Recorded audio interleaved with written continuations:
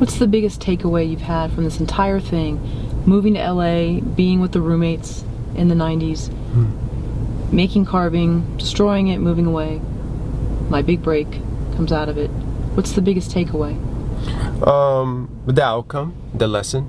It's so if I'm understanding what you mean by that is you learn so much once you fall, and then you find a way out. And then suddenly, like, the whole process, the whole town, the business makes so much sense. Because when we moved here, as we all know, you meet people that always tell you, oh, you know, this person was here and they did X, Y, and now they live somewhere else, or now they're doing very well, or like this one committed suicide, or this one is very happy. And here you go, what are you talking? It made no sense to us. It made no sense that actually people go through that in this town. They make it, or they don't make it, or they break down and they go crazy, or they're like riding high and very happy, or they're very happy and pretentious and then they lose everything. And so it makes no sense to you when you arrive here, that it's like, what are you talking about? So when you go through it and then you kind of get smacked and fall, and then you rise up again and you start working again, or you start to pursue what you wanted to pursue, I think it all starts to make a lot of sense to you. And the people that are working start to make sense to you. It's like, it's almost like a process that you almost have to go through. It's like if you don't struggle, it's just not going to work, because you don't appreciate creating. So because part of creating is that you're going to create, and then you're going to lose it, and then you're going to recreate. And then suddenly, once you know how to do that, it's almost you maneuver faster, you maneuver quicker, and you've been through it before. So you got to teach yourself somehow, aside from what we thought in the beginning, is that teaching yourself is just going through it once, or reading about it at Borders or Barnes and Noble, or watching a YouTube video. It's just never enough. You have to kind of, you know, it's like if you want to be a filmmaker, you have to make a movie.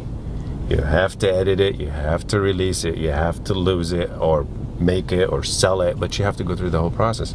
If you're an actor, and the same thing with the guys, you have to go to auditions, you have to get parts, you have to get fired by your agent, you have to look for another manager, you have to have years of no one wants to represent you, you have to, you know, put yourself on camera, or take a headshot on a puller. I mean, whatever people had to do, or they do now, you just have to go through it. So that's the answer for self-preservation. We've heard this quote by Dee Wallace that if you believe the good, then you also have to believe the bad. You have to take it all. Right. Yeah, because they're the same in a weird way. They're almost connected. You can't get to the good without the bad, and it's like you can't pick and choose, especially in a business like that where it's very difficult to access things. You know, it's not like you're studying to be an accountant, and you know, there's how many people work on a movie, you know, and how many movies do, you know, people make every day, or television shows, or so. Yeah, of course, you have to go through you have to be more realistic about the business and learn the ins and outs, and or the no in, no out. You know, it's very, you know, and if you're into it, it makes a lot of sense, and if you're not into it, it'll drive you crazy. And that's when the sabotage comes in, like you were talking about earlier. Yeah. So any mantra for self-preservation? Like if you could look back now to the late 90s, what would you have told Tony Zierra then? Stick to your guns.